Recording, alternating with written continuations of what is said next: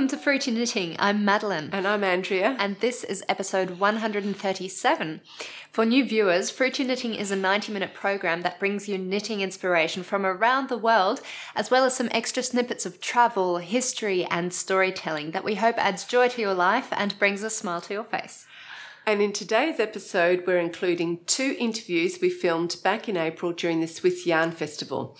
They're on entirely different subjects, but they're equally fascinating. So our feature interview is with the Italian designer Dario Tubiana, who's an embroiderer extraordinaire. In the knitting world, Dario is known for his intricate use of embroidery on hand-knitted garments, and he has an awe-inspiring portfolio of really unique and exciting designs. So during our interview, Dario simplifies embroidery, making it much easier to understand and get the hang of, and he gives valuable tips on how to combine embroidery with knitting. And Dario also likes to use intarsia and embroidery together, because that way he can use more colour and create really stunning and intricate pictures. He worked as a professor at the European Institute of Design in Milan, where he was teaching hand knitting and embroidery techniques to design students. So Dario is really practicing his craft at a very high level, and some of his designs just look like works of art. So I think you're going to love it. They're a lot of fun. And then we have a mini interview with Maja Siska on Icelandic wool and women. Now, Maja came to the Swiss Yarn Festival to lecture on the topic, which I found fascinating. And during the interview, Maja shares 2 stories. Now, the first story introduces you to the historical and cultural importance of sheep farming on Iceland, going back to the first Viking settlers. And the second is a more personal story of how 2 groups of women on either side of the southern glacial river in Iceland are working to revive the Icelandic wool industry and to ensure that the knowledge about wool quality and the fibre handcrafts doesn't get lost. Also, Iceland now has a wool week, which happens biannually, with the next one being held in 2024. So Maja gives a good overview of what the Iceland Wool Week offers, and I'm hoping we might go there next year to cover the festival. That would be a lot of fun. That would. And then under construction, we have 2 new projects to show you. And in Bring and Brag, we have 2 finished projects, including a fashion show. So we'll get straight into Bring and Brag with me. So in Germany, the weather has really changed now. It's a lot colder, so I'm able to wear my finished jumper to show it off to you. But the mohair content in this jumper makes it so warm. It's really a jumper to wear in -degree temperatures. So hopefully I can keep it on for the whole episode. This is a mashup of 2 Kim Hargreaves designs. So here are the 2 designs that I combined together. The one on the left is called Charge, and the one on the right is named Parker. They knit up to the same gauge of 22 stitches and 30 rows to 10 centimetres squared, and they use the same recommended yarn, which is the Rowan Alpaca Soft DK. So this made it very easy for me to take the elements that I liked best from both designs and combine them together, because I preferred the ribbing on Charge better than the ribbing on Parker. And even though you can't see it clearly, the dimensions of Charge are smaller than the dimensions of Parker for the same size.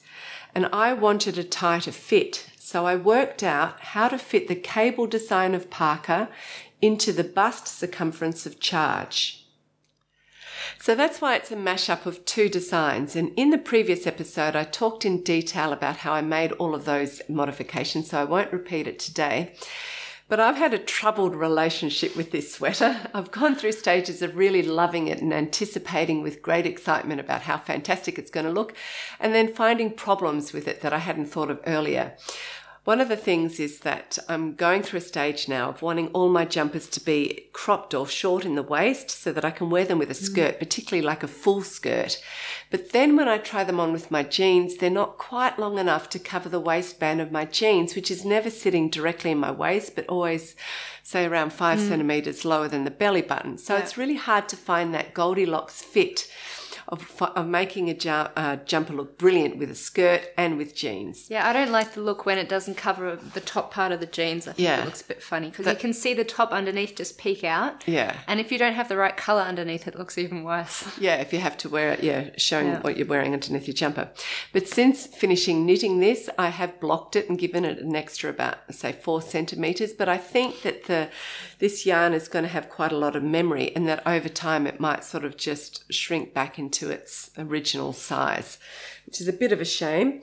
The other thing is that I had some trouble trying to get this neck to look right. And I've re-knitted this neck at least 3 times. I think I've got a bit of a thin neck, and I was just worried about making the neck too wide, so I really overcompensated. So first I reduced the stitch count and I knitted the neck on a much smaller size needle, but then when I tried the neck on, it choked me. Almost choked me, so I ripped it out. I think it was that dramatic. It was pretty dramatic. It was surprising.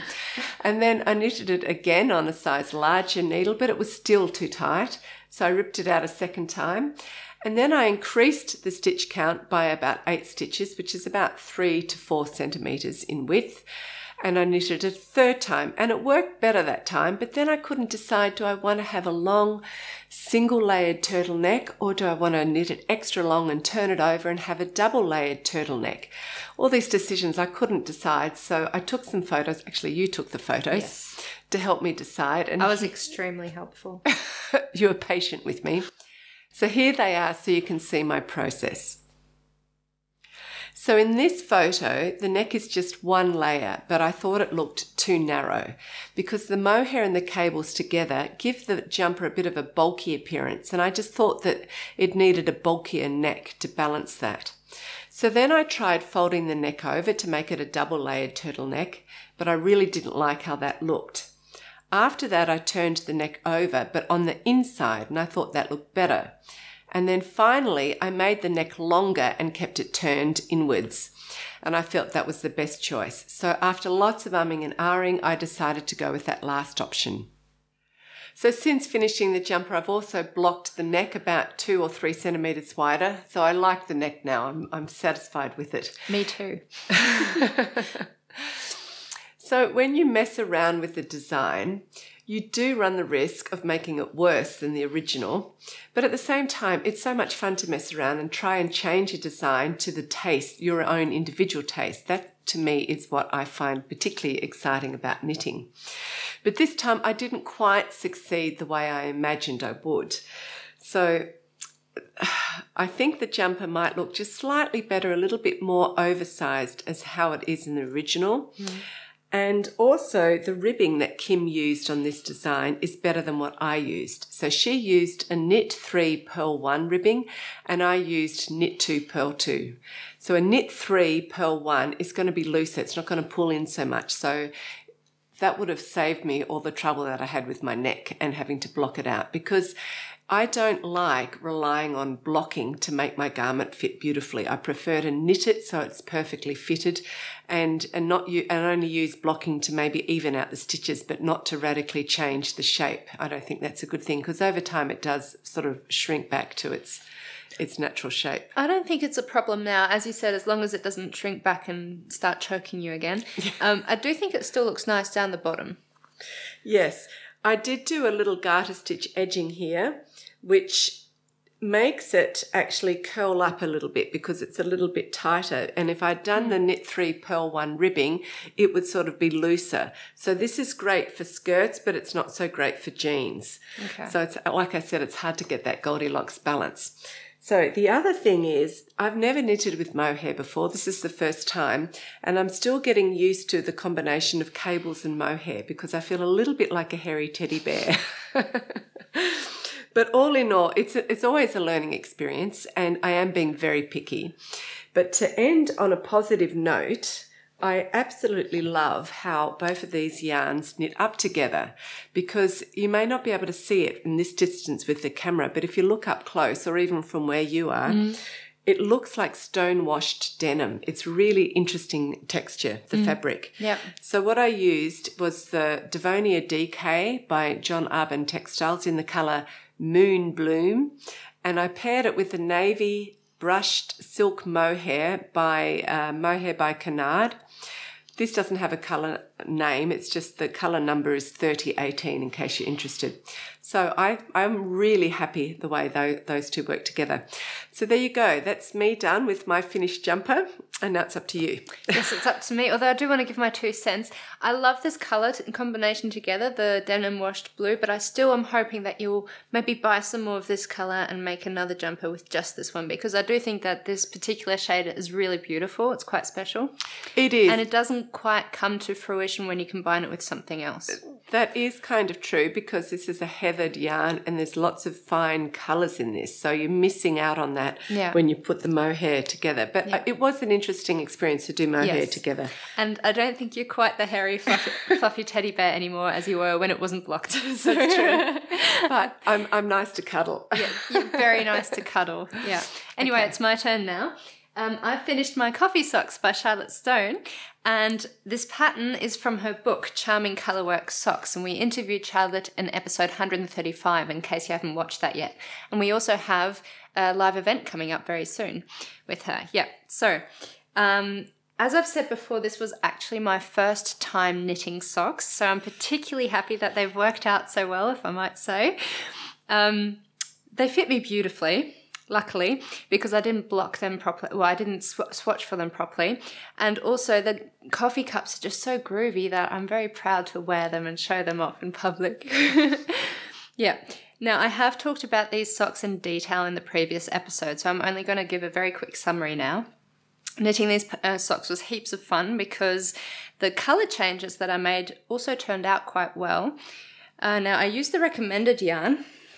These are the 2 colours that the pattern uses. They're the Socklandia Socks yarn by Giggling Gecko Yarns, and the colours are called Bantley Brown and Double Fudge. I also used this blue and white yarn, but they're just leftover yarns from other projects.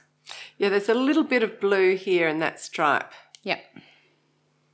You can see the original socks on the left, and my socks are on the right. To make the coffee cups stand out more, I used the white yarn for the background of the colourwork section, and I also knitted the steam in the lighter variegated yarn instead of the dark brown, because I think this makes it look more steamy. So Mum, I don't know if you've seen a difference in both of these socks. Yes, you haven't darned in your ends. That's true. I haven't darned in my ends, look at them. It's actually quite the mess, but I had to get these socks done as quick as possible before we filmed the fashion shoot. Yeah. But I was actually talking about the colourwork section. I forgot to add these little light brown dots in between the steam. You haven't? How come? Because I sort of memorised the pattern. I knew what it was supposed to look like, or I thought I did, and then I just did it without looking at the pattern. And I don't mind too much, but I do actually think the original looks better. And the other thing, the reason she's done that is so that you don't have such a long float and that you don't need to do too many floats, otherwise you lose the elasticity. Well, I was challenging myself to allow myself to do lots of floats. This is more elastic. Never mind. They're individual. They're beautiful all the same. They are. Anyway, I think at the moment I really want to wear these whenever I go out for coffee. I'm not sure how long that will last, but this is my new toy. We put together a little fashion show for you guys to show off both of our finished projects. Jumper and socks. That's right. And we filmed it at one of our local cafes in Frankfurt called Hoppenworth and Ploch. The area is really pretty. It's in the new old city of Frankfurt, Neue Altstadt. Yeah, old part of the city. Yep. And I hope you enjoy it.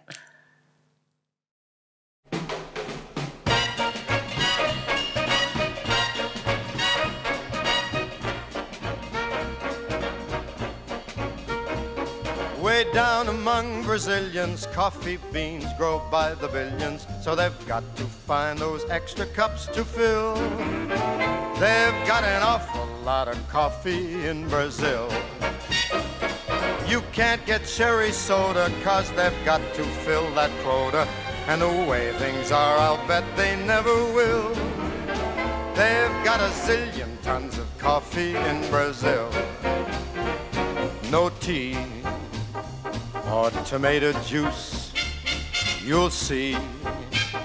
No potato juice, 'cause the planters down in Santa's all say no, no, no. The politician's daughter was accused of drinking water and was fined a great big $50 bill. They've got an awful lot of coffee in Brazil.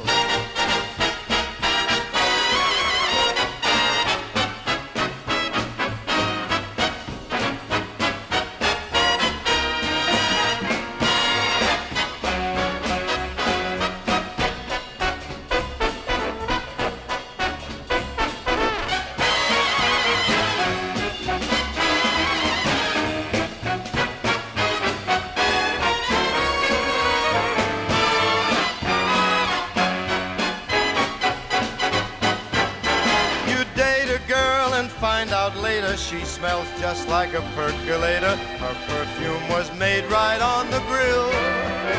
Why, they could percolate the ocean in Brazil.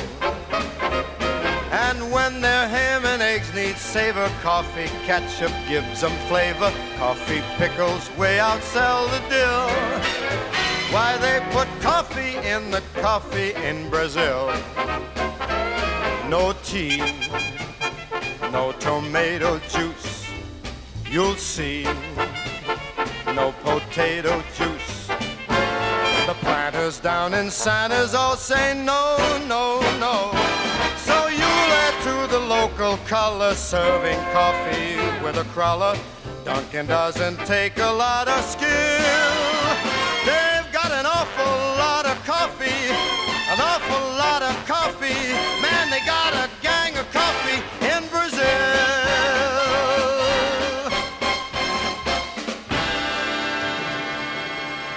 Welcome back.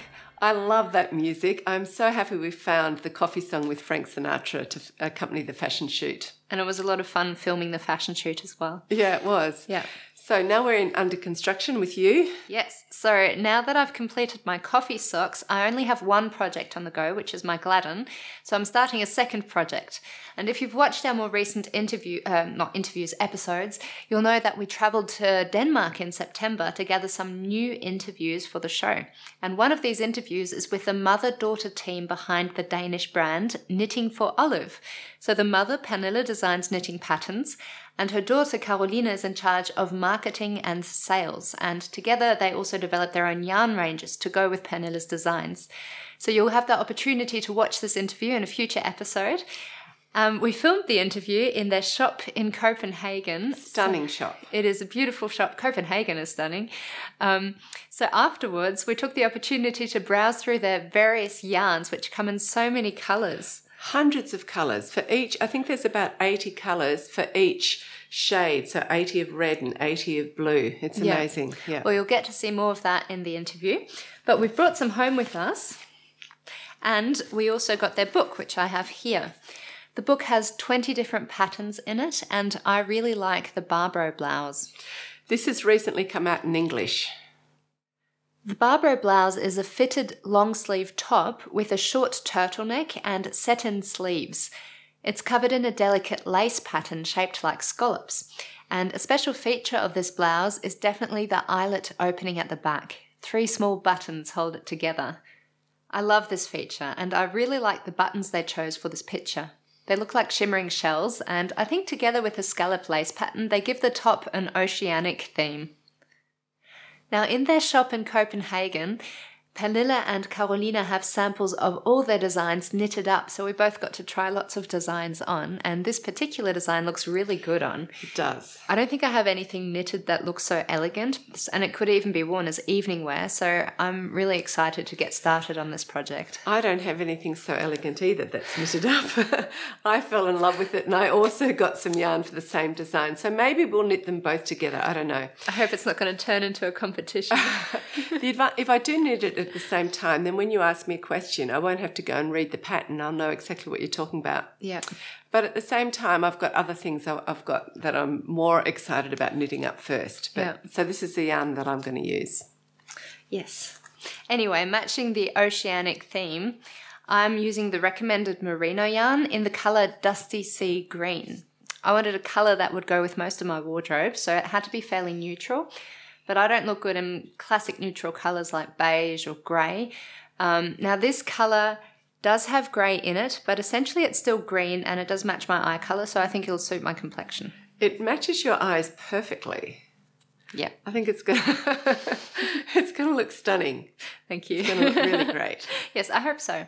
Now you start this top by knitting the body bottom up and in the round until you reach the armholes. Then you divide the body into the front and the back and knit these separately. And after that you work the sleeves and sew them onto the body. I haven't started knitting, so I don't have anything to show yet, but because the top is knitted bottom up, I've already had to think about how long I want the top to be. And I think that in winter there's nothing worse than having a top that's too short, because then you have cold air coming underneath. Yeah. I want to ensure this doesn't happen to me because I get cold really quickly. So the original design is actually cropped, which means I will need to lengthen the body by adding an extra pattern repeat or two, and I hope this works out the way I want it to. Anyway, I think this is a great design and I'm really excited about starting it. Yes, it's going to be really beautiful. So, coming up now is our interview on Icelandic wool and women with Maja Siska and Madeline.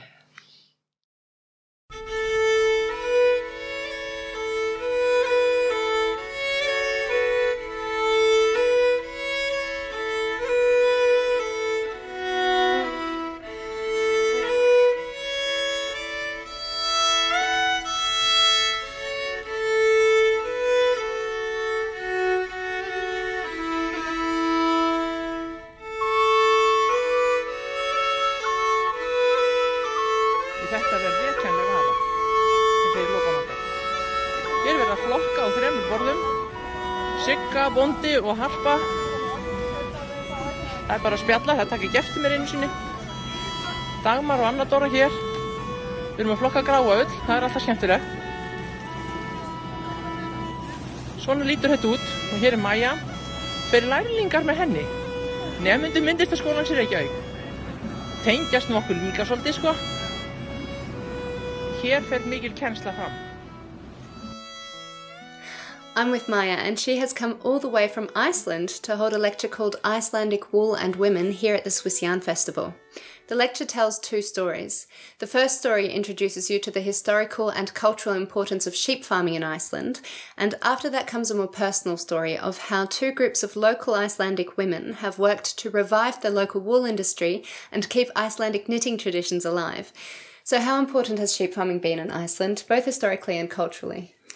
Well, the Vikings settled Iceland about 1,000 years ago, and without sheep farming, it wouldn't have been possible to inhabit the island since then uninterruptedly. So the sheep really provided meat, milk, and wool, and allowed people to survive on this island despite the harsh climate and the short summers. And the Icelandic sheep still today is a very important part of the culture. Mm-hmm. The breed, the Icelandic sheep that we have in Iceland now are direct descendants of the Viking sheep, and they are a primitive breed, so-called primitive breed, which just means that they haven't really developed much or been altered much over the centuries. And they belong to a group of sheep breeds that are called the North Atlantic short tail sheep, and that means they're related to the seaweed-eating Ronaldsay, the Heidschnucke, the Finn sheep, and other breeds. There's a big group of them, and most of these breeds they will shed their coat, but if you want usable wool, you really need to shear them once or twice a year, which is the case with the Icelandics. And they have a dual coat, which consists of tog and thel, and I have just sort of a lock of wool here for you.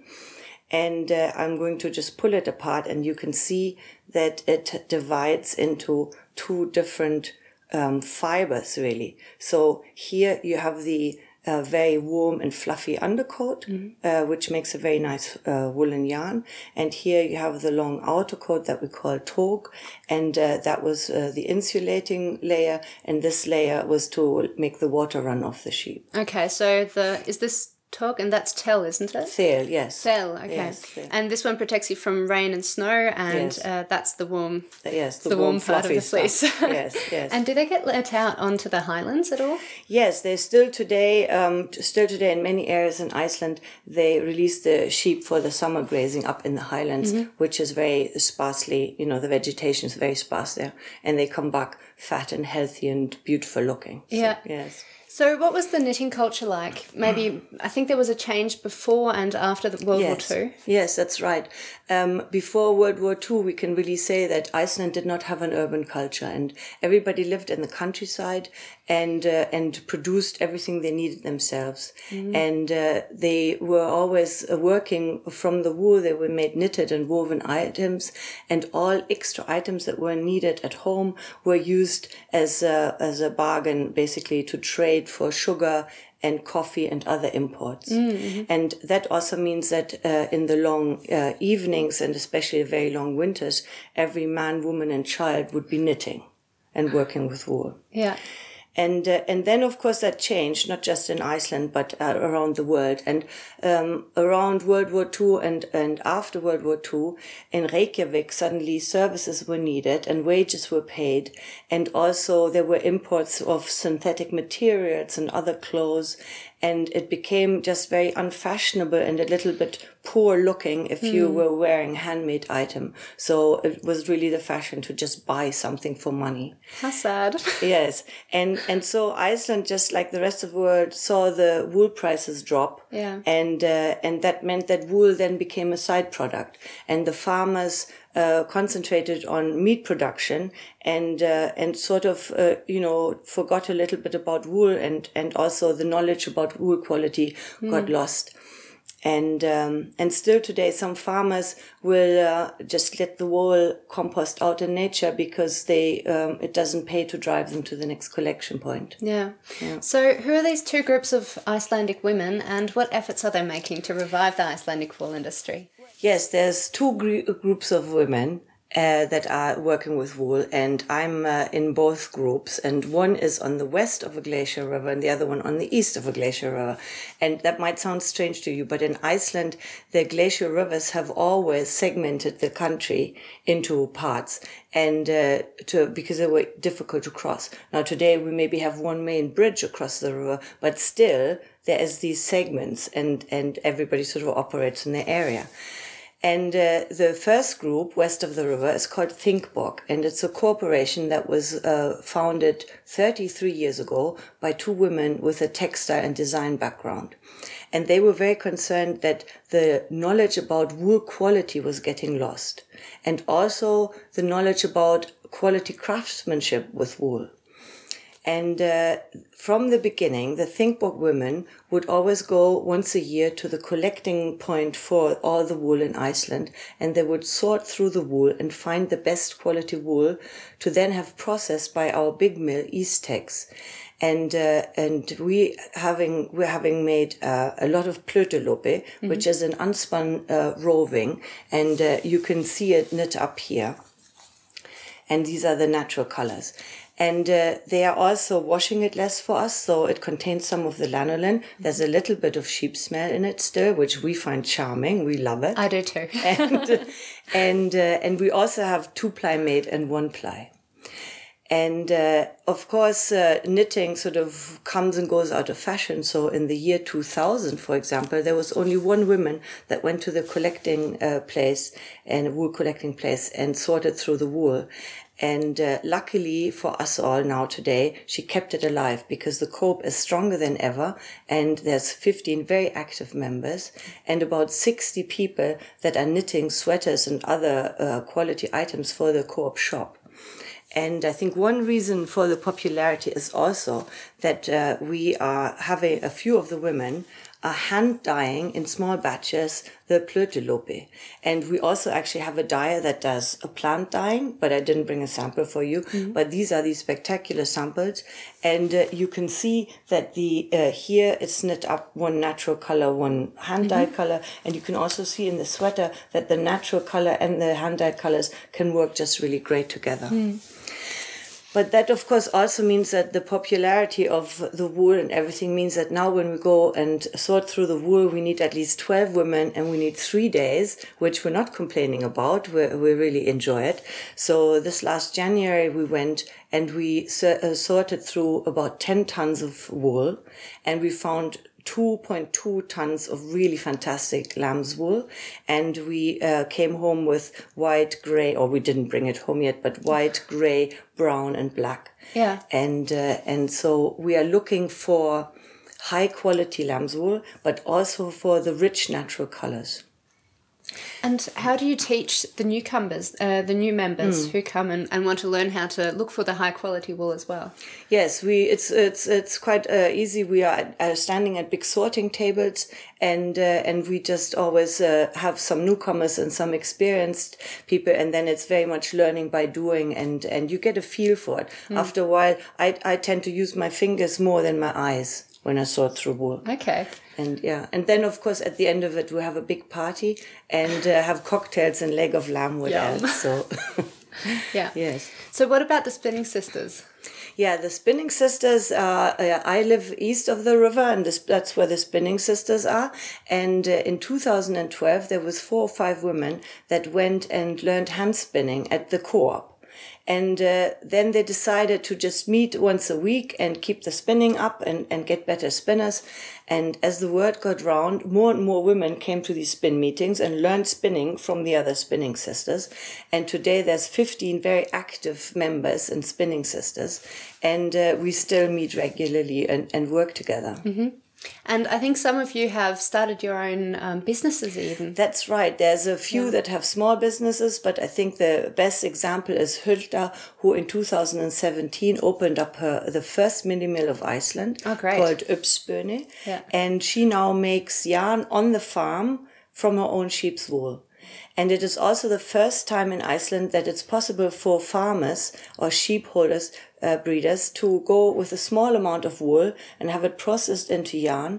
And then the yarn basically has the name of the sheep on it. Because many of your members also have their own sheep farms, is that correct? Yes, we're sheep. A lot of us are sheep farmers and live off live on the land. Yes. Yeah. And you were telling me earlier that you emphasize creating a whole lot of different items. You even said that you're using some Viking technique to create dog leashes. And that's right. Yeah, you brought some here. Yeah, it's called tablet weaving, and we learned tablet weaving a few years ago from a teacher in Germany. And we have often gotten teachers from all over the world to teach us crafts. Mm-hmm. And then we find a way to make something and create a product. And we're all riders, or most of us have horses. So the first thing that we come up with is reins, but we also do dog leashes. Yeah. And we also have a felting table. And so some of the Spinning Sisters make these beautiful seats, and we also make saddle blankets, of course. And here is also a good example for just the beauty of the natural wool and the structure of the wool. And I don't know which is the back or the front side, but I show you both sides just to show you the design of it. Both of them are gorgeous. And these are all the natural shades, yeah? Yes. And so how do you guys cooperate together? I think you travel? Yes, we also travel a lot. We have been, or a lot, we think it's fantastic. We have been to Shetland Wool Week in 2017. And in 2019, there was 30 of us from both groups together to travel to America to the Rhinebeck Sheep and Wool Festival. That sounds like so much fun. Yes.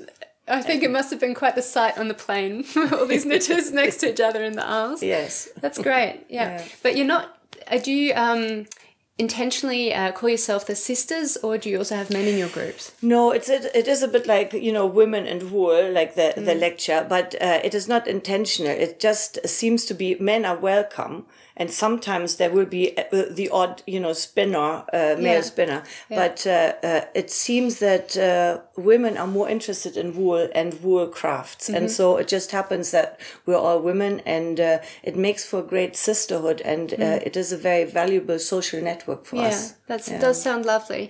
So this close collaboration between the two groups did eventually lead to the South Iceland Wool Week. Mm-hmm. The festival is organised biannually and will be held again next year in the first week of October. So what will be some of the highlights? Yes, we will be holding Wool Week next from the 30th of September to the 6th of October in 2024. And the date is always, we time it so that we have a very special sheep show as part of our program. It's called Letarsýning, which means color show. And about 10 years ago, some farmers in the area, they wanted to create an incentive for people to breed the beautiful colors that the Icelandic sheep has. And they were concerned about the genetics being lost.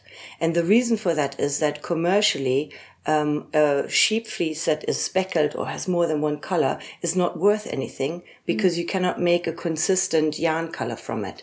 And so most sheep today, even in Iceland, that you see will be white, but we have a huge amount of different colors.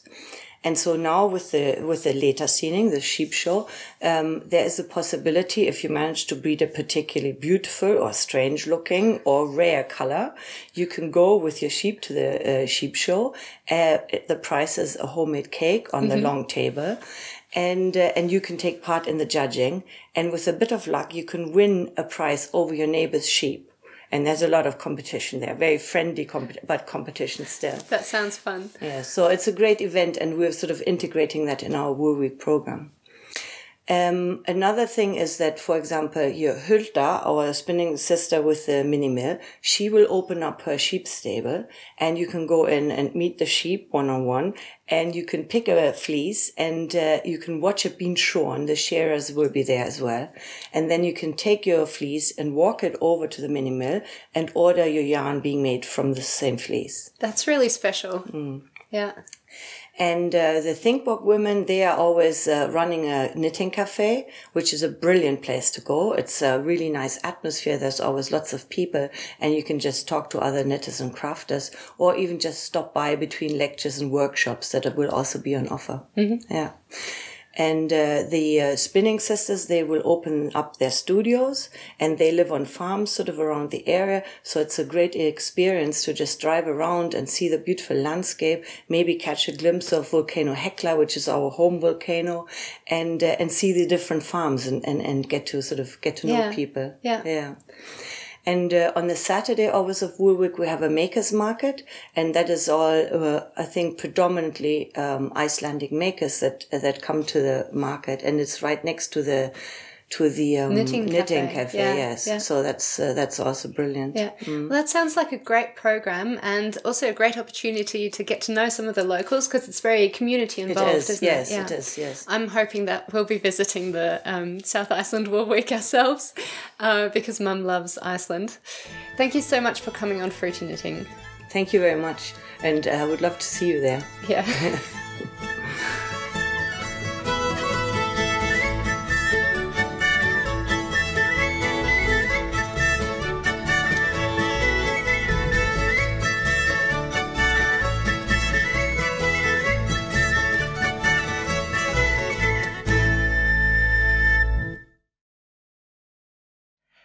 Welcome back. We hope you enjoyed learning more about wool and the fibre crafts in Iceland, and maybe you'll be interested in attending their Wool Week next year. Our primary goal with these interviews is always to make them as content-rich as possible, so that hopefully by the end you've been inspired and learnt something new. But this doesn't happen unless we do extensive research and preparation beforehand, and then we carry various travel costs to film the actual interview. Now, we love doing this work, and based on the comments and the messages we receive, many of you enjoy the content we produce. So if you want to help us continue to produce quality content, you can do so by becoming a Fruity Knitting patron.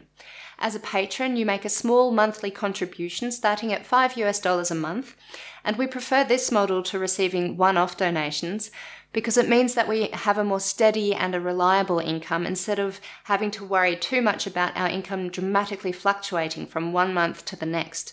So please do become a patron.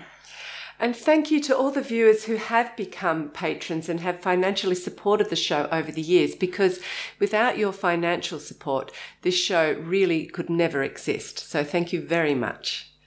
So we'll continue now in under construction with my newest project. I'm really excited to be knitting a design by our feature interview guest, Dario Tubiana. So as I mentioned earlier...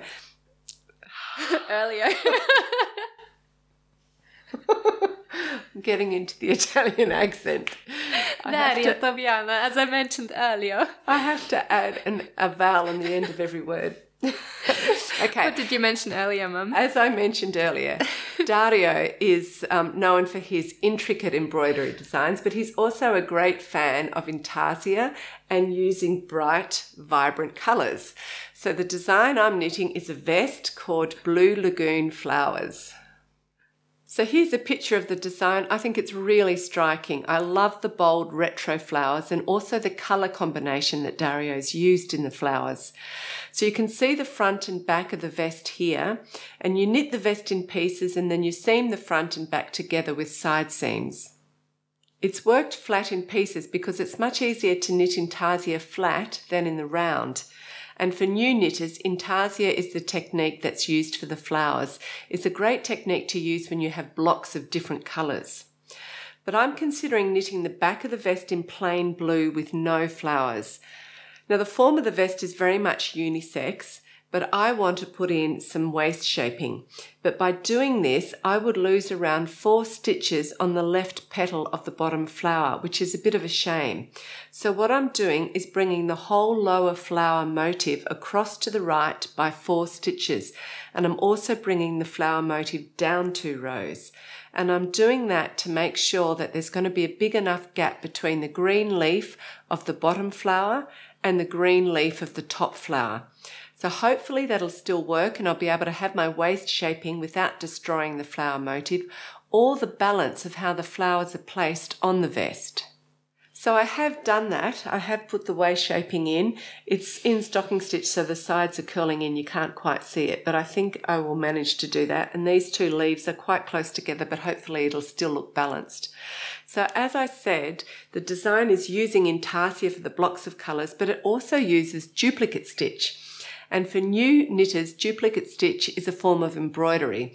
So when you've finished your knitting, you get a tapestry or you use a tapestry needle with a contrast coloured yarn and you duplicate the shape of the knitted stitches over the original knitting.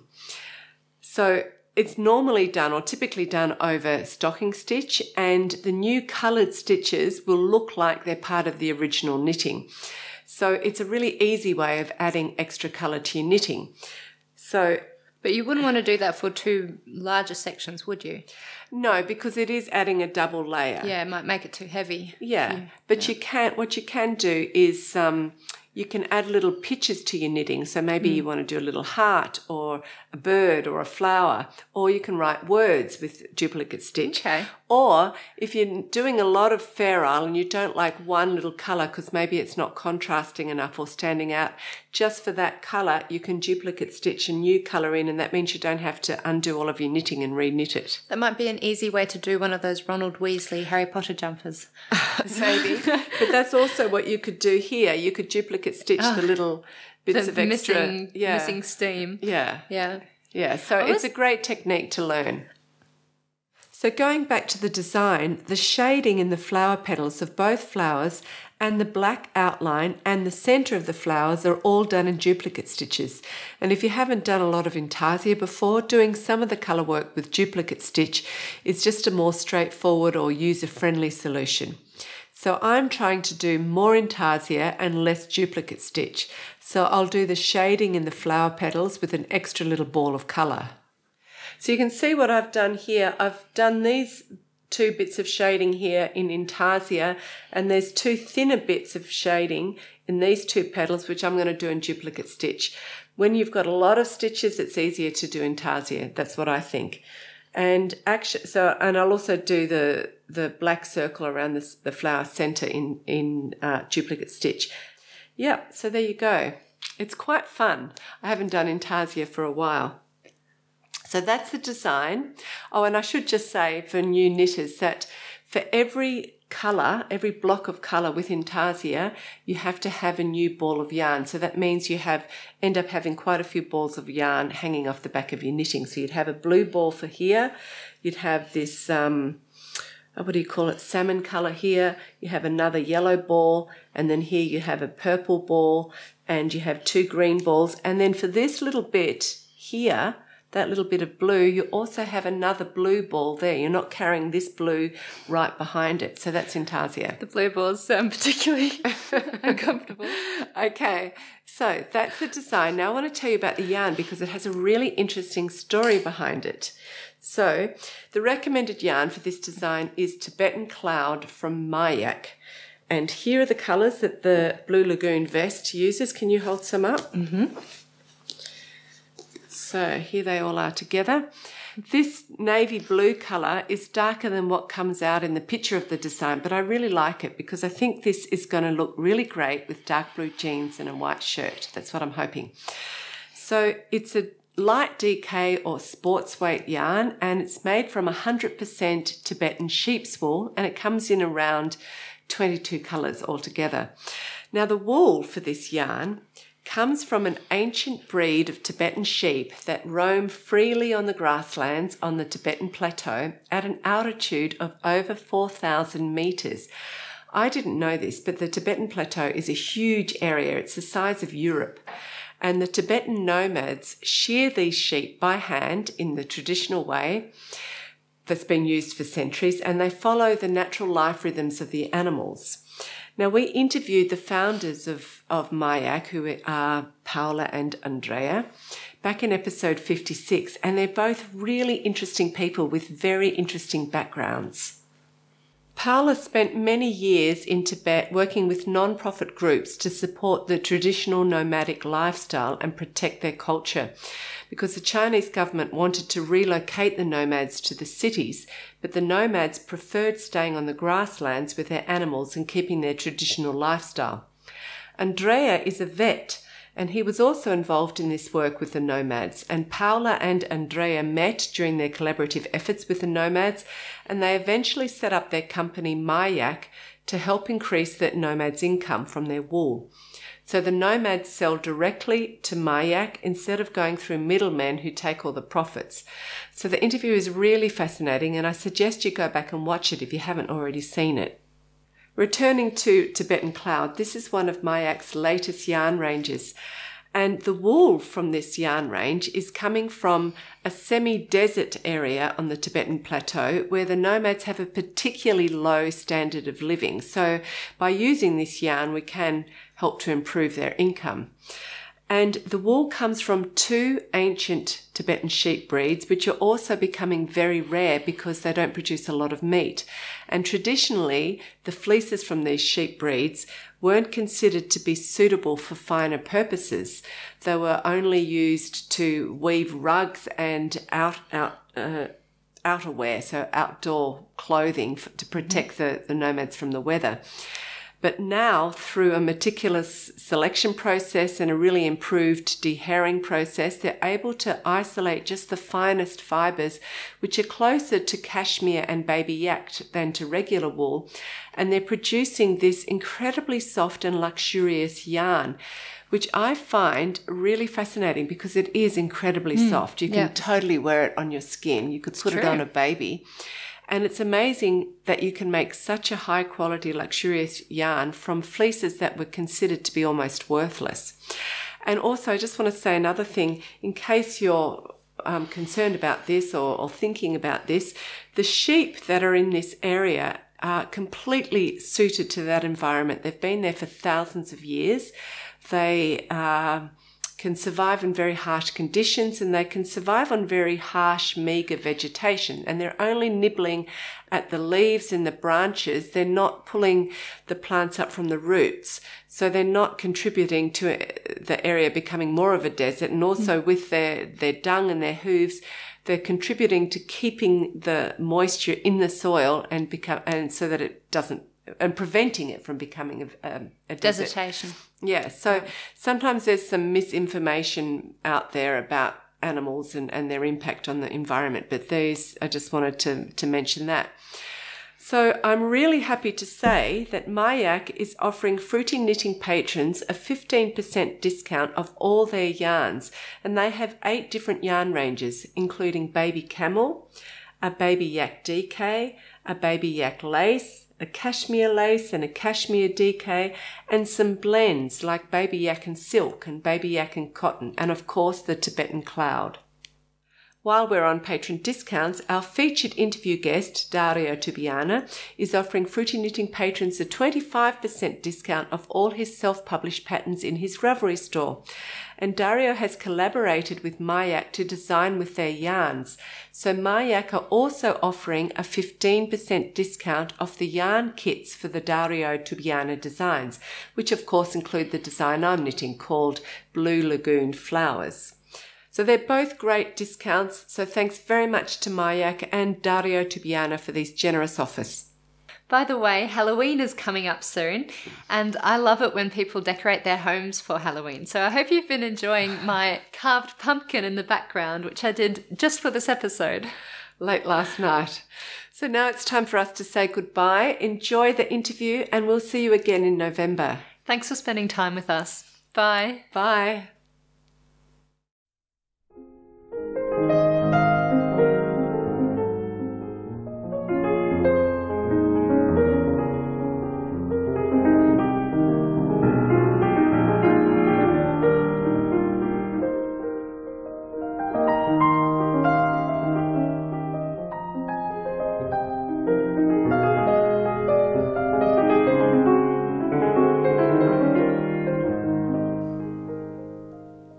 welcome to Fruity Knitting. I'm with the Italian knitwear designer Dario Tubiana, who you may also know as Rosso Cardinale, which means cardinal red. So Dario was formerly a makeup artist and a student of Christianity and contemporary Judaism, and he's also a passionate pianist. But in the knitting world, Dario is best known for his intricate use of embroidery on knitwear, and he has a really impressive portfolio of unique and exciting designs, which he's going to share with us today. So Dario, it's just occurred to me that your background is just as colourful as your gorgeous, colourful designs. Yeah, absolutely. You're right. Actually, yeah, as you said, my background is totally different. I mean, I've never done anything in knitwear before my studies. So I graduated in religious anthropology. I studied in Rome, Belgium, and Israel. And after that, I got back to Italy. I started knitting again, and I won a scholarship for a graduate a master in creative knitwear design. And so eventually that last academic adventure opened up a lot of doors, to me in fashion. And I began working with magazine knitting and more and creating my designs. And I'm currently teaching as professor in two universities in Milan, Naba and Yed, and where I teach textile design and embroidery or knitting techniques. So yeah, very different, but eventually I ended up being a professor in that. And there's a really interesting anecdote as how you came up to your name, how you came up with your name, Rosso Cardinale. So tell us that. Yeah, so I was studying at university. It was a history class, I think, and the door was open, and the professor was asked a guy at the end of the class to close the door. But of course, the professor didn't know the name of the guy, so I simply said, the guy with the red, which is red cardinal red, can close the door, please. And so I was very impressed by how he defined the colour. I mean, that was really the right colour. So it remained in my mind. And when I thought of my name, I was very happy with that. So I thought that Rosso Cardinale was a good option. Yeah, so yeah. It's a great name, I think. Thanks. It'll really stick in people's minds. Okay, tell us just a little bit more about your background leading up to your career as a hand knitting designer today. Yeah, so when I got back from Israel in Italy, I took a year off from everything, and I already knew how to knit, but my mum, taught me about that and reminded me how to do that, and it all happened. I wasn't looking for it. It just happened that magazines started calling me and asking me to design something, and so it was like overwhelming. It's at the beginning, having a different background, far away from fashion. The first time they sent me a mood board, and I had no idea what a mood board was. I was supposed, to draw something, and I panicked. I was like, oh my God, how am I going to do that? I have no idea what that is. So I tried, to draw something, and they took one design, which was a brioche scarf. Not very easy one, it was syncopated. And I was very happy because my first two designs were, one was a brioche scarf and one was a yoked sweater. And those were the two things that really got me into knitting. In Italy at that time, we didn't have many yoked sweater. Mm-hmm. So I really wanted to learn to do those kind of sweaters. So knowing that one of my first design was that sweater, really, I was very chuffed about it. Very happy, it gave you a lot of confidence. Yeah, and brioche, that was just something I thought, and I was very young at that time for what concerned in publishing, and I didn't think when I submitted that I had to write the chart for the brioche. That was like when I realized it, I said, okay, it's too late to not to say I'm not going to do that, but hey, it took a lot of time because it was a huge scarf, all syncopated, So it's like, oh God, how am I going to do that? So you were welcome to the world of being a hand knitting designer. Yeah. So I said, okay, so it takes a lot of work. It does. And you've done about 3 collections for Pitti Filati.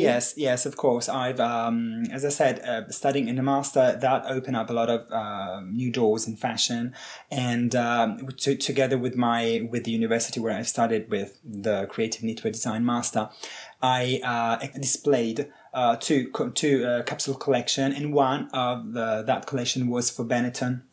And Colours of Benetton, yeah, United Colours of Benetton, and eventually that collaboration led me to work in their office in the knitwear department for several times. And so, working, switching from knitting, hand knitting to the industrial world, it was extremely important. And that's also something that I learned during my master.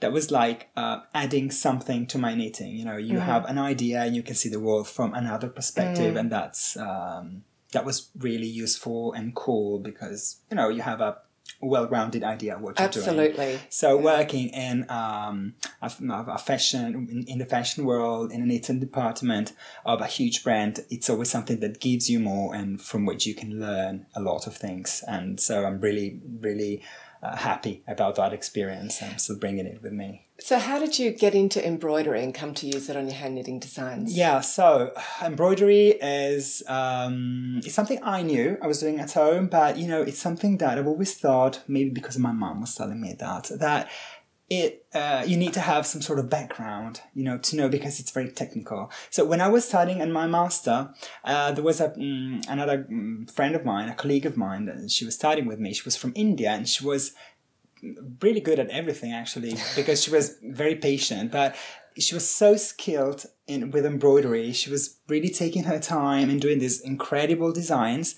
And I was rather jealous about that because, I wanted to do that because she was in many colors, but I was so scared because it looked so difficult, so incredibly complicated. Intimidating, yeah. So, it took me a while, so I've started to work on it, to study a little bit more about embroidery, reading books, and at a certain point, I'll confess, I also had a moment when I thought, do I want to be a knitter or an embroiderer, because I was like, sort of, my mind was shifting towards embroidery.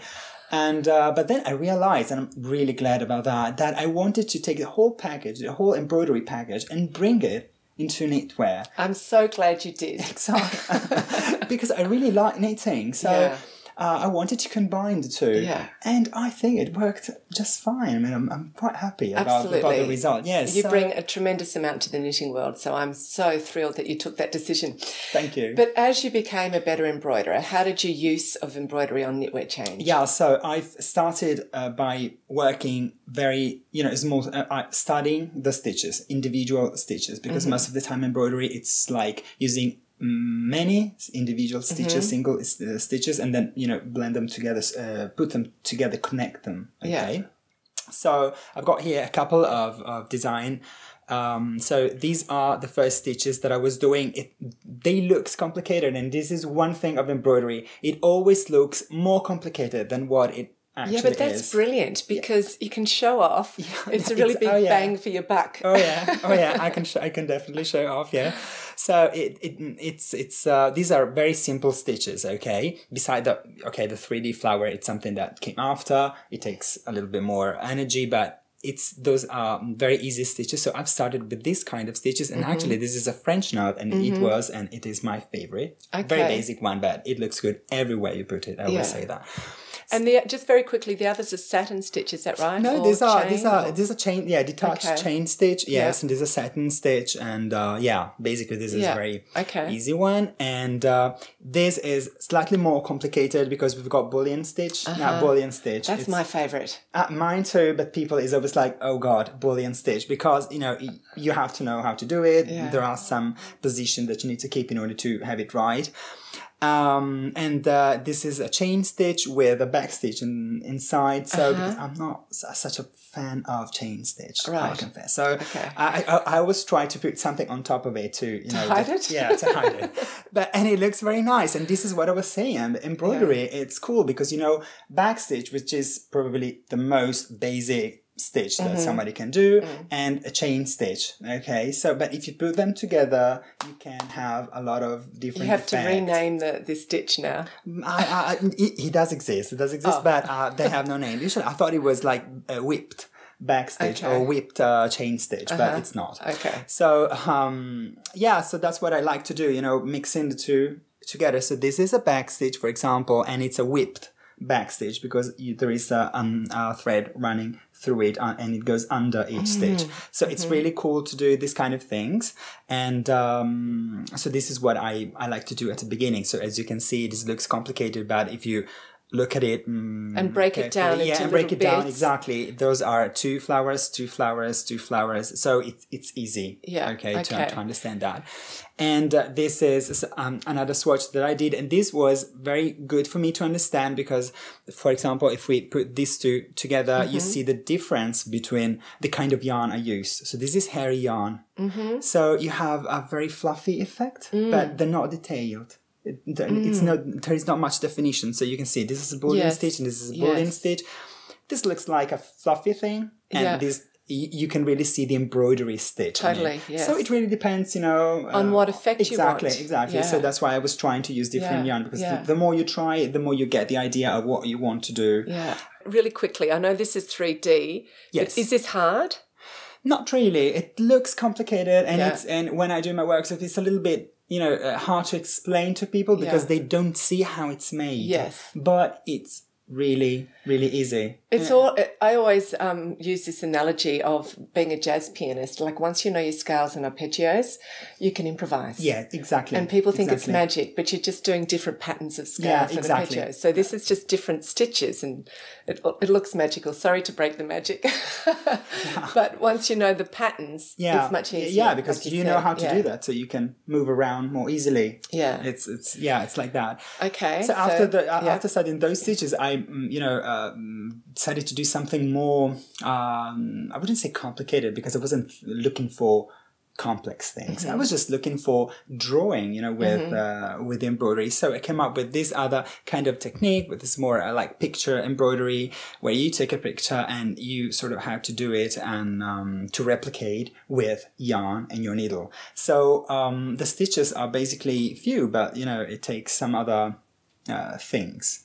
The kinds of materials that you might mix, you can have very thin, shiny wool and fluffy wool. Do you also use silk and cotton in amongst your wool? I try not to. Okay. I always say that I prefer to use wool on wool and not to use cotton on wool.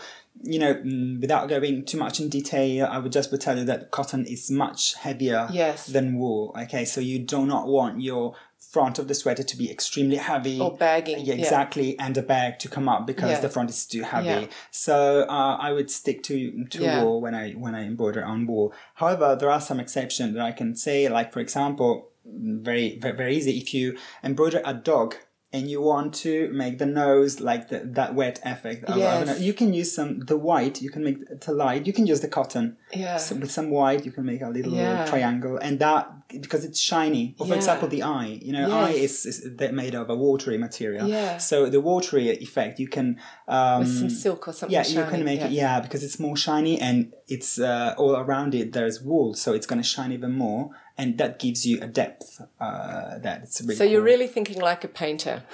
Yeah, I do. Yeah, well, that is. It's like painting. Yeah. Painting with yarn. Absolutely.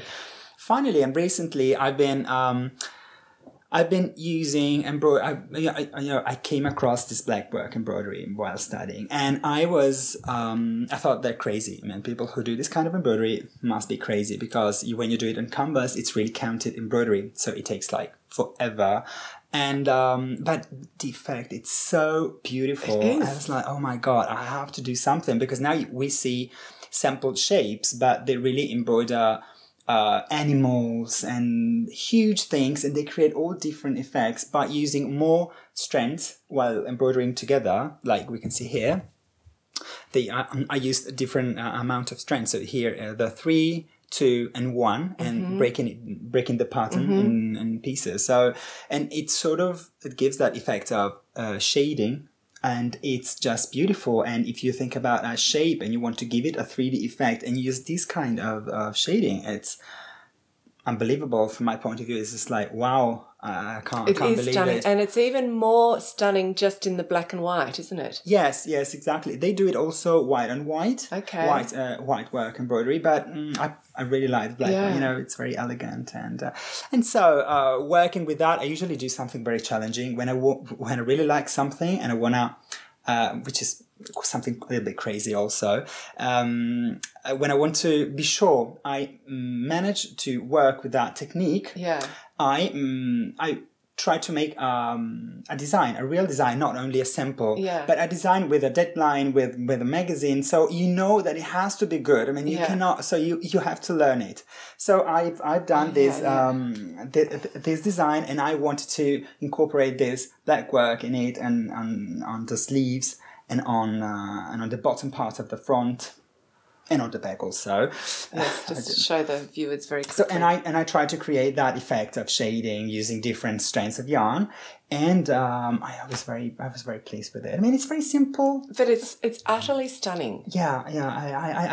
I like to add just a detail to something that makes a difference.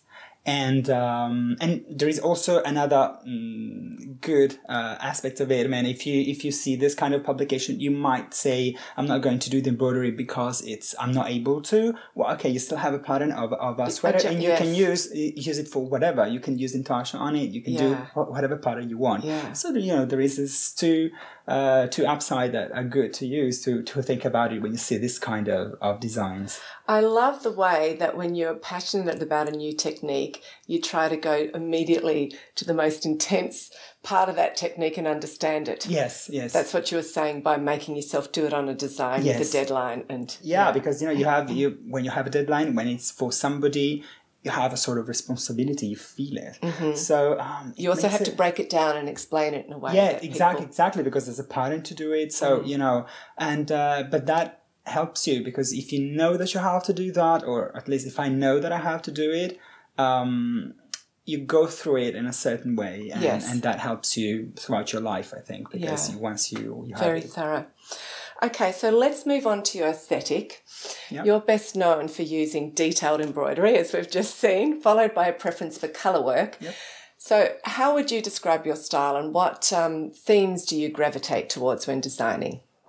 So when I think about my designs, I really like going around and looking around. For me, it's very important. So I try to look at buildings, geometries, architecture, and making my own. So I just, collect images and keep it for myself, so that my inspiration comes up and I can think about it later. Mm-hmm. So it's all a collection. And I really like also, traveling a lot. Mm-hmm. So when I travel, I try to catch glimpse of different things, and I've been to Japan several times, for example, and one thing that I love about the style is that they have very basic plain garments, and then they put something very small, which is a detail that makes it special. I mean, something that you would look at it. I mean, it's not a plain sweater that you wouldn't notice. Yeah. It's a sweater that has something, and you say, wow, and you look at it.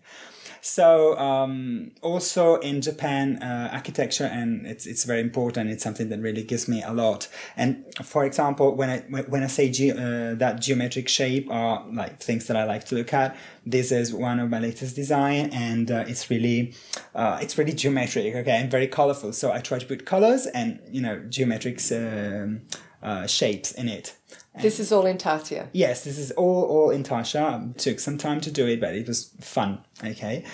And this is another design that I have, and it's a yoked sweater, and you can see that also here we have very geometric shapes. So this is how I like to play with geometric shapes. Yeah, that's gorgeous. Yeah.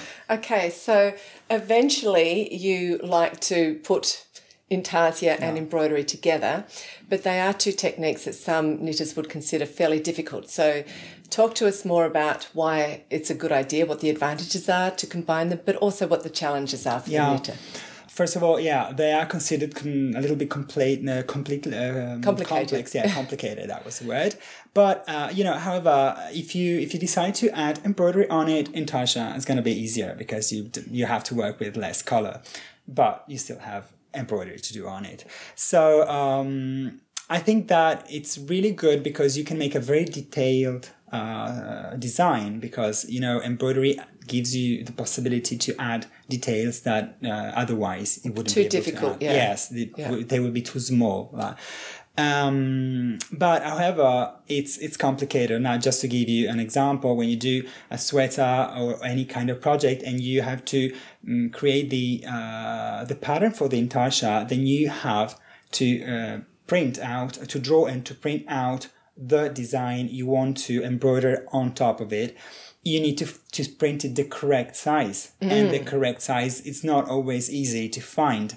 Then you have to trace it on the tracing paper, which is not going to be transparent. So, or not totally transparent. So you will have to put it on top of the sweater and be sure that you placed it the right way and in the right position. And then you will have to secure everything with a hook. And, you know, securing wool, it's not always so easy. So, for example, I brought here this design, and this was a huge embroidery that I made on top of a intarsia.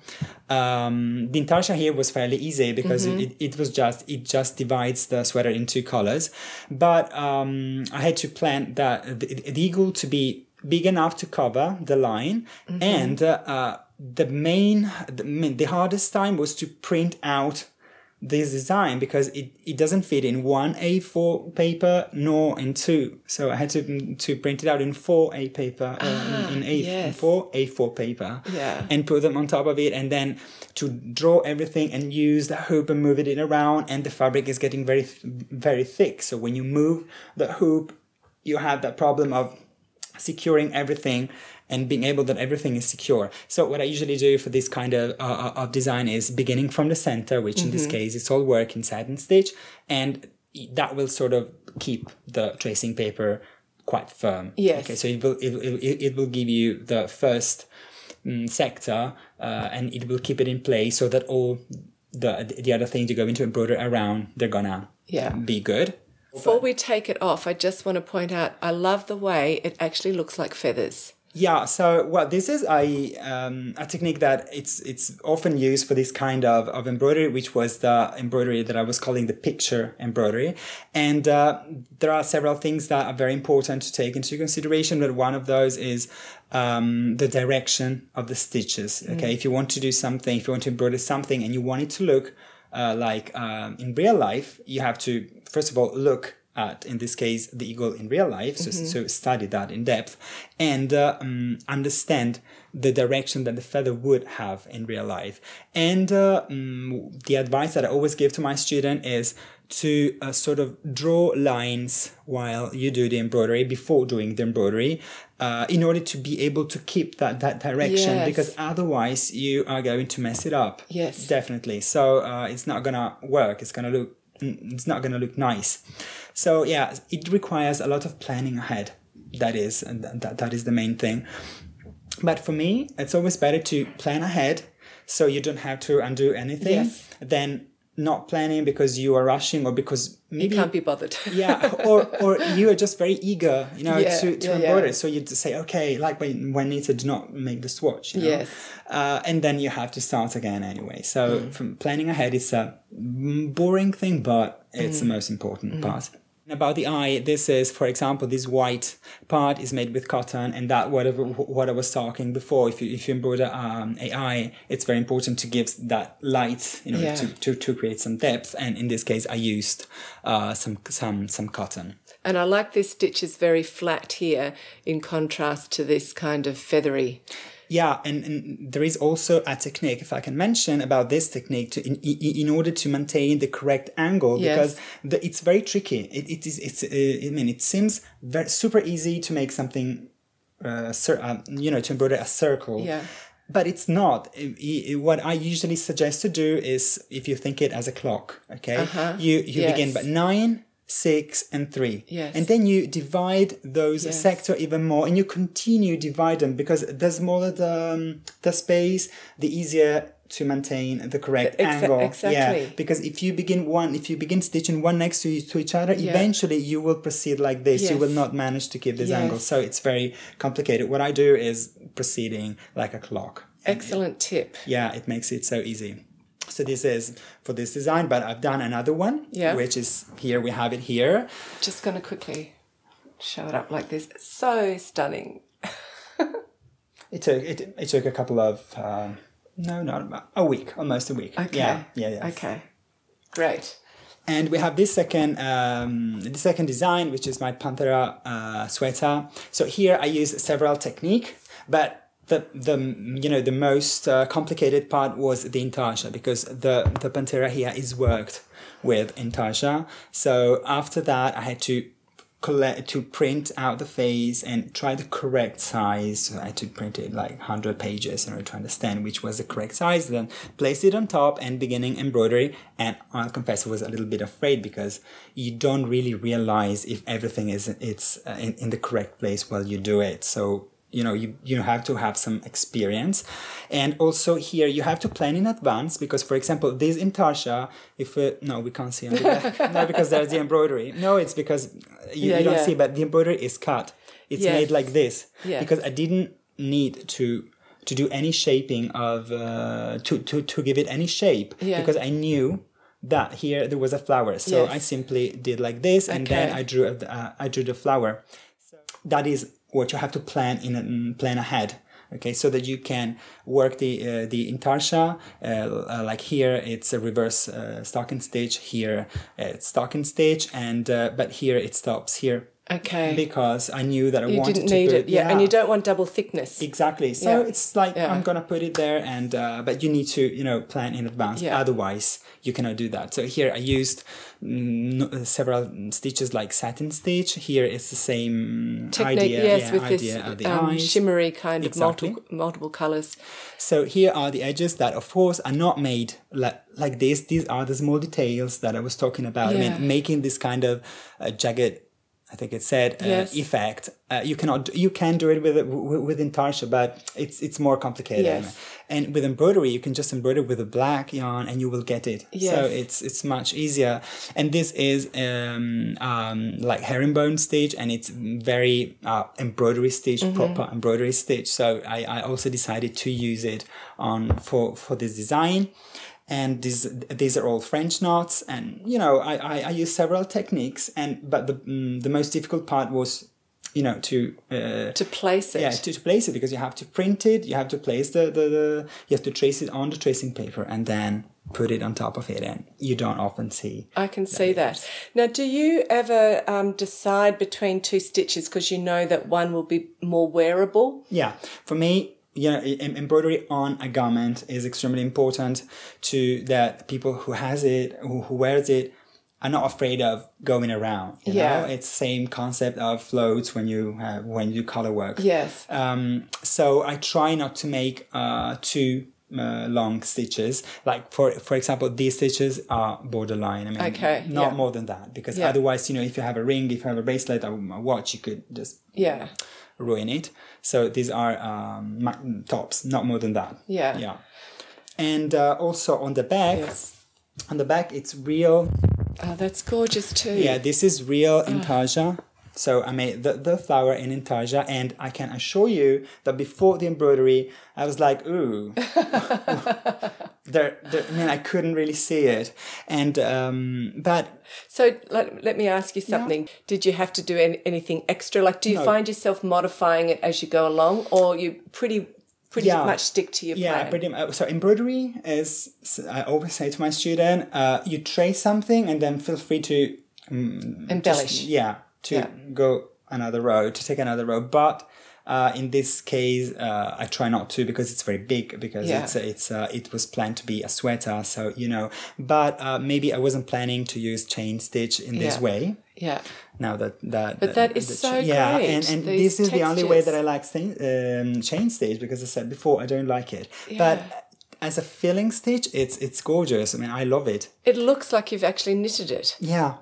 That's amazing. That's great. And I love the way you've got it around like that. Imagine doing that from knitting. Yeah. That's why I also decided I was very lucky, because I had planned to make the flower in reverse stocking stitch, so that you can get that difference. So I was very pleased with the design. So just very quickly, when you have your hoop, roughly how big is your hoop, and how often are you moving it? So when I have my hoop, I usually, as I said before, for the design, I try to put it and work a big part of the embroidery, in order that's going to help me keep the paper in the right place. So I embroider all this part, for example, and then I move. Yes. Here is the tricky part, because insert is securing a wool with the embroidery on a hoop, which is not made to embroider on wool. it's a little bit complicated because here it's going to be very thick, so it's going to come out. I try to use big hoops, so 1 and 2, or 1 and 2, and the cool thing is that once you have these 2 parts, you could embroider this without a hoop because it's everything is firm enough. So once you have worked these 2 parts and you can use a small hoop for this one, then these parts you could try to embroider without a hoop if you can't fit it. So you've been teaching embroidery workshops during the Swiss Yarn Festival, and apart from teaching the different stitches, what other skills and knowledge do you like to pass on to your students so that they create really beautiful embroidery? So during my workshop, I give to my student a template. Okay, so for example, this is the drawing that they get, and they all have tracing paper. Okay, there are several types. This is my favorite. You take just a piece, you place it on top of the drawing. It's not transparent, but it's definitely transparent enough to be able to trace the drawing. Yeah. So they trace the drawing with a marker, and then what happens is that they take a hoop, they put the hoop without the screw underneath, they put a swatch, and then they secure everything with a second ring, basically the one with the screw, and they close it in order to secure everything. At the end of the embroidery, whatever they have is like this. Now this is just a sample that is not finished, of course, but this is the tracing paper, this is the swatch, and everything is kept together by the embroidery. Okay, what they do is they cut off the extra pieces, then they put everything under running water just to get rid of the extra pieces which are right in the middle, and that dissolves. Yeah, and it dissolves with water because it needs to be water soluble, and then they top off, they use some water into a basin, and they put the embroidery like this in order to allow, the tracing paper to go to the bottom and to melt completely. And then you can dry it, and and you have the embroidery on your swatch or on your sweater. Yeah. So this is, for example, another design, and this is quite a basic one because it's a great exercise once you learned these basic stitches. They look complicated because there are many colors, but they're quite easy. So the thing that they can use this design for is learning to place the embroidery and to connect the different flowers with branches, because I know that some people might be a little bit afraid when they have a blank surface here and they have to fill it, say, where am I going to start off from? But they simply put some flowers here and there, and then they can connect. And as I said, French knot, which is my favorite, wherever you put it, it's going to look good. Okay, so if you have an empty space, just put a French knot and it's going to work just fine. So even for something like this, which is fairly evenly spread around, would you advise to start at the centre and work outwards?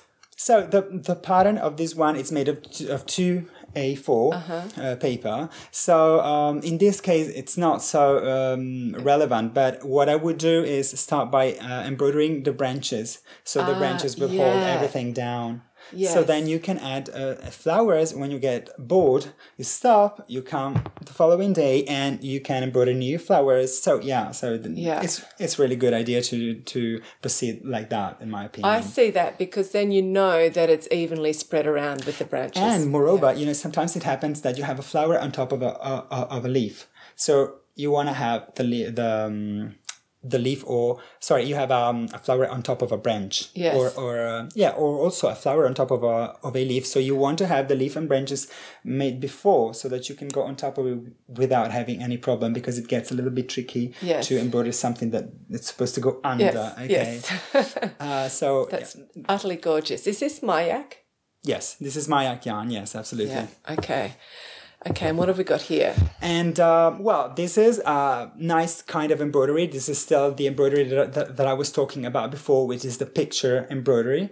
And because one of the main things that I try to pass on to my student, which for me, it's a rule in life, it's not to learn a stitch, but it's to understand the stitch. It's a subtle difference. Okay, but when you learn something, most of the people learn how to do this thing here on this swatch, and then you give them another swatch, and they can't transfer that knowledge. Yeah, exactly. But if they understand how to do something, they can move around on whatever knit they have.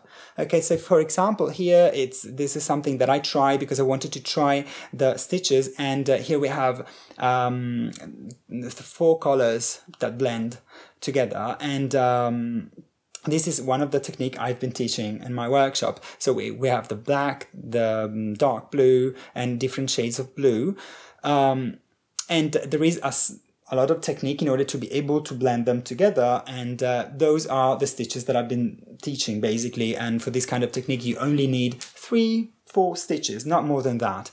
So a relevant question would be, well, for 4 stitches, a 3-hour workshop, well, that's a lot. Well, no, because that is, just a blending of color. But for example, here we have a black line, and that black line, it's really important, because if people just embroider without observing what they are meant to embroider, they end up with something very flat.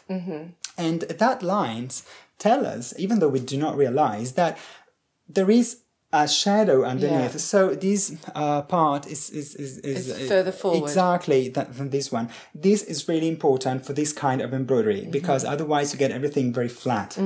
So it's true that drawing and blending, it's only 3 or 4 stitches, but if you don't understand where to use it, and you don't understand how to look at things, and the 3D idea of stuff that you're going to embroider, they're not enough. Yeah. So you need to learn and to understand. So you're, in a sense, teaching people to not just look and see, oh, that's a bird and there's its wing, but to look at it as if they don't even know what it is, and just look exactly what is there. Yeah, absolutely. And then you have to observe. Observe things. You have to take your time and observe things, because after all, these are all the same stitches. So you're going to continue to do the same stitch over and over again. Yeah. The thing is, and you've got similar kinds of things in this poppy. Exactly. So here I have used different kind of red, different shades of red, because in this kind of embroidery, it's very important. It's not that you blend 2 colors. It's 2 different colors. Yeah, 2 different shades of the same color. Yeah. So dark blue, and it goes and from light blue and a dark blue, you need to go through several shades of blue in order to have a very smooth transit. So here's the same. I use different kind of red. And because, poppy are flowers that tend to be very delicate, and the petal you can see light through, so they're sort of transparent. So it really depends on where the light strikes the object. So if there is light that strikes an object, it's going to be like, for example, 2 leaves. If you have 2 leaves, one on top of the other, one will be bright green, and the one that is under cannot have the same color, because the light will not stroke that leaf the same way. So this is a concept that it's very important, and I also try to use it here, using different kind of reds. And I can also see just the direction of these stitches as well also adds to the effect of if something is slightly more transparent or more 3D. Absolutely, I can see that. That's true. That's great.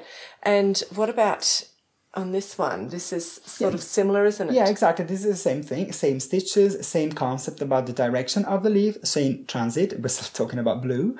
And here, the part which would be underneath the wing is darker. Why? Because, of course, the light will hit here, but will not hit underneath the wing. So it's important to give this kind of things, otherwise you end up not understanding where something ends and something begins. This is really important. Yeah, I can see that. Okay, now just getting back to practical things, we'll show this design here. This has got, whoops, that's the back.